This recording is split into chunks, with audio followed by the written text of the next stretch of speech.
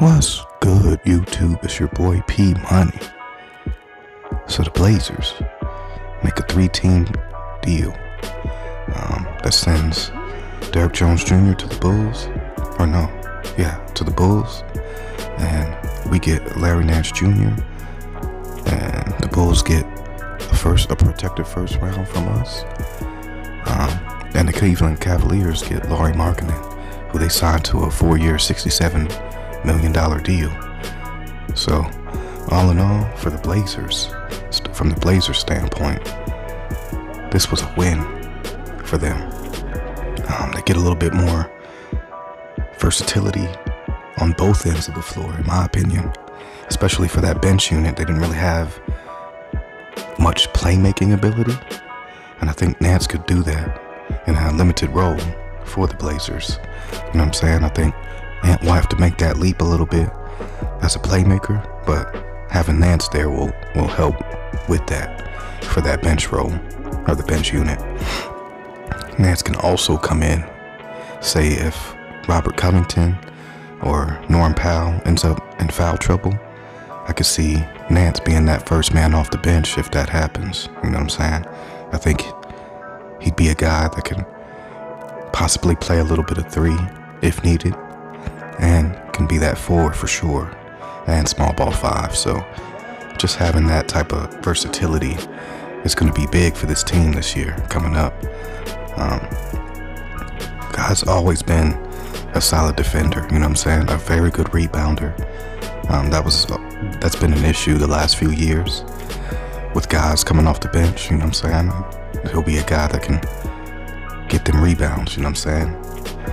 Give us a little bit more possessions if needed, or a little bit less possessions for the opposing team, you know what I'm saying?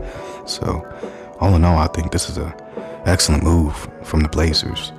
If they had any uncertainty with Derrick Jones Jr. and his role, that's mitigated now, you know what I'm saying? Because we got a guy that will definitely fit into the role that's given to him better than what Derrick Jones Jr. would. And I wish nothing but the best for Derrick Jones Jr. I think that he just wasn't a fit for our team, unfortunately, with Terry Stotts as the coach. I was looking forward to seeing how he looked with Chauncey Billups as coach, but we made this move, and it is what it is, you know what I'm saying? But I'm definitely with this move. Definitely a plus move in my opinion, you know what I'm saying? Something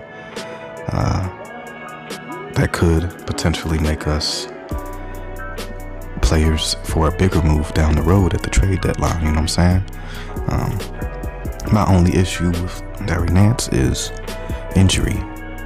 Like, he's a guy that deals with a lot of injuries, but other than that, when he's on the floor, this dude is a problem, you know what I'm saying? Somebody that you have to watch out for. I mean, he's improved on the 3, so he can space that floor for us a little bit more, get guys a little bit more open. So I'm just looking forward to this one right here. You know what I'm saying? How he fits in with the team. I can see this being a very good move to allow the starters to get a lot more rest. You know what I'm saying? I can see this working out very well if he can stay healthy, but I don't really have too much else on it. This is your boy P Money. Tell me what you guys think, and I'm off this.